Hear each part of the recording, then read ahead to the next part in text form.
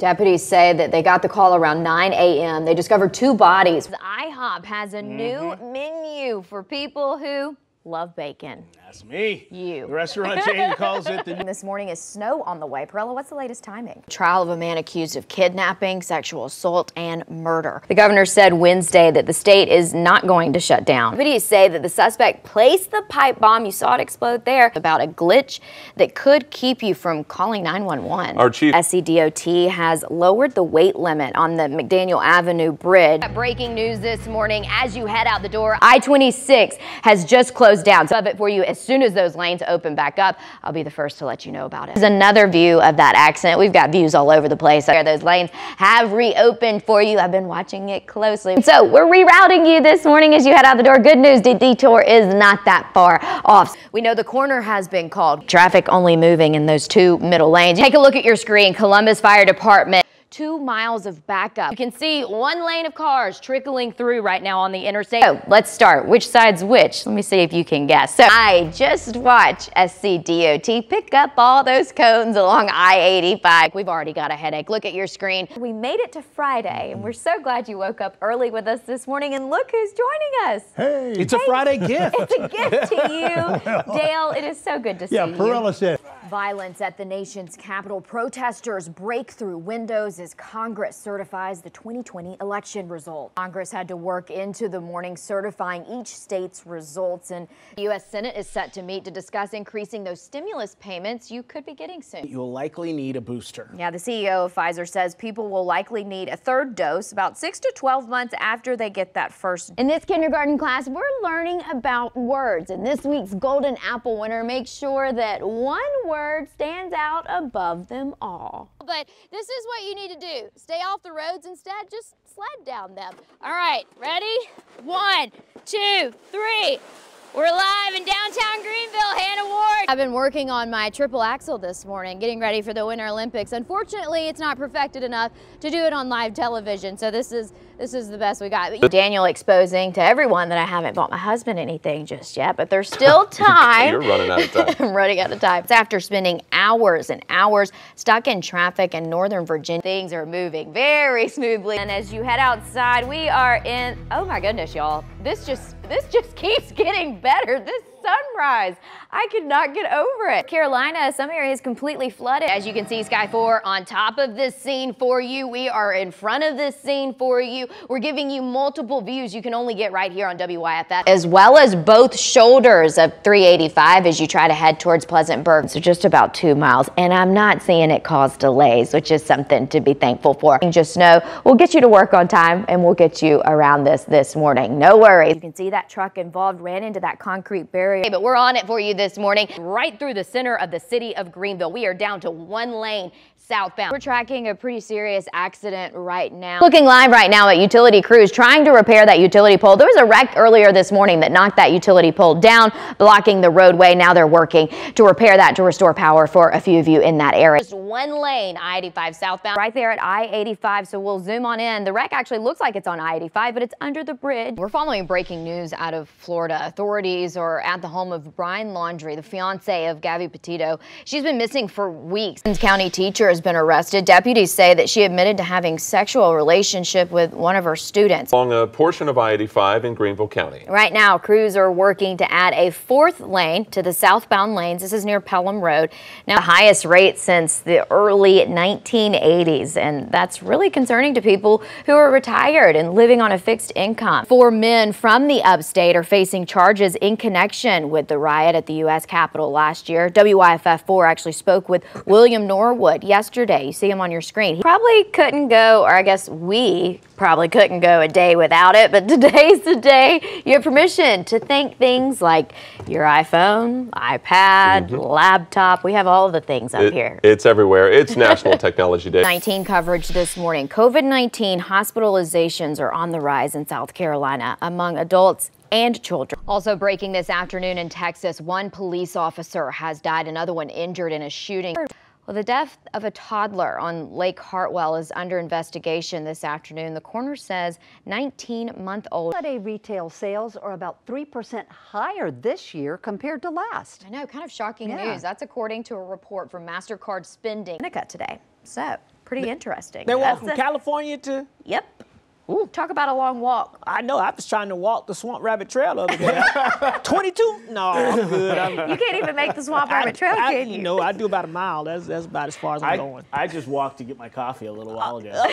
Good job, Nigel. South Carolina Sheriff's Association says it does not have the authority to enforce President Biden's plan to fight COVID-19. All right, ready? 1, 2, 3. We're live in downtown Greenville, Hannah Ward. CDC says that pregnant women who received a COVID-19 vaccine do not face any increased risk of preterm births or low-weight babies. In McDowell County, police say that an argument over money led to a man being murdered. Keeps soaring to record highs as he's under pressure to do more to fix the nation's testing system. NBC's Alice Barr has the latest from Washington. Yeah, the Red Cross is calling this a dire situation and says that this is the lowest blood supply that it's seen in roughly a decade. Check this out. This is so cute. 2-year-old Jaylene Sutherland wore this outfit for her Halloween costume. And the family's corgis, of course, completed that look. And since Queen Elizabeth II loves corgi dogs, Jaylene's mother, Caitlin, actually decided to send a picture of her daughter to Windsor Castle and got a response. An awful accident. Sky 4 over that scene. Take a look at this drive time, 58 minutes. We usually like to see that at 14. Let's head on over to the map so I can show you how I'm going to get you around it this morning. There's a few options. You're not getting anywhere fast this morning. We do have our normal stop and go travel times right there at Highway 14 as you cross the county line. Seeing them in both directions this morning. This is I-85. The roads look great. Sorry, sunrise is very distracting because it is absolutely stunning this morning. We are heading northbound on I-85 and what a view you have outside your windshield. All right, I'm gonna have to make some soup. Hey, as you head out the door this morning, things look excellent. Take a look at your screen. Sky 4 over this crash site for us this morning. To Augusta, there's also Matrix Parkway you can take to get to Augusta a little bit sooner. Wild about these warm temperatures. I love the colder temperatures. As you head out the door this morning, fabulous news for you. This is right there in downtown Hendersonville at Church Street, just to give you an idea of hazy conditions in that area. This is near the Walmart, near the Discount Tires, to give you a little landmark, but you can see, man, it doesn't get much better than this. We're up in the air. Traffic is moving smoothly. What a way to start off your Tuesday. I-85 northbound is a parking lot right now. There's no way around it. News 4, I-26 blocked in both directions. Also right there in Anderson County. Which side's which? Let me see if you can guess. Where we are seeing some trouble though, 29 in the Greer area. Tanker gas fire, according to Columbus Police Department, causing both sides of I-26 to be completely shut down. Good news is once you go under that Highway 290 bridge, things seem to clear out all over the place, giving you live looks. This is I-85 right there at Highway 101 County. If you take a look at your screen right now, we have views in Spartanburg and Greenville County for you. So I-26 in Spartanburg County and through Spartanburg County. Look at that.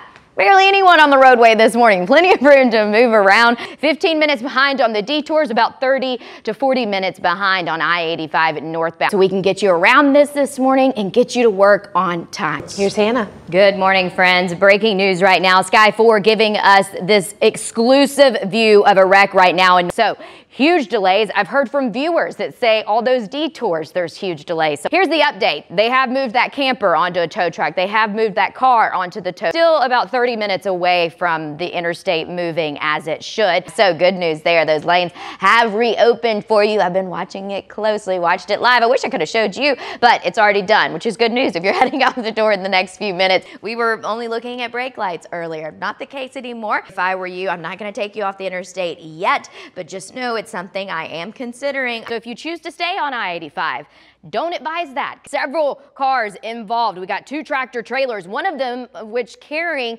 several vehicles. 2 lanes blocked on the interstate right now. Let's go ahead and head to the maps so you can see exactly where this is. We're above this wreck, we're in front of this wreck, we're behind of this wreck, giving you multiple views. Right beside the Cherokee Speedway, this is going to impact your commute. So watching one on I-26 westbound, this is the one that's really going to impact your commute the most. Check it out. I know this is hard for you to believe, but this is the Highway 14 camera that lead to to our interstates, they're still not in good shape. Take a look at this. This is Highway 25. I mean, rubberneckers are turning around looking at it, causing quite the slowdown as you head towards Spartanburg. Enjoy that breakfast. No need to take it on the road this morning. Hey, we've got a mess, I-85 and northbound, that's only going to get worse as we get closer to 6:30. It's not slowing you down in a major way, especially if you're heading downtown Greenville. Uh-oh, my earring just fell. We'll get to that in a minute. No issues, so that is definitely something to be thankful for on this Monday, because whew, that would have slowed you down. And what a view you have outside your windshield. Not only are we not seeing brake lights, which is good news, but the sky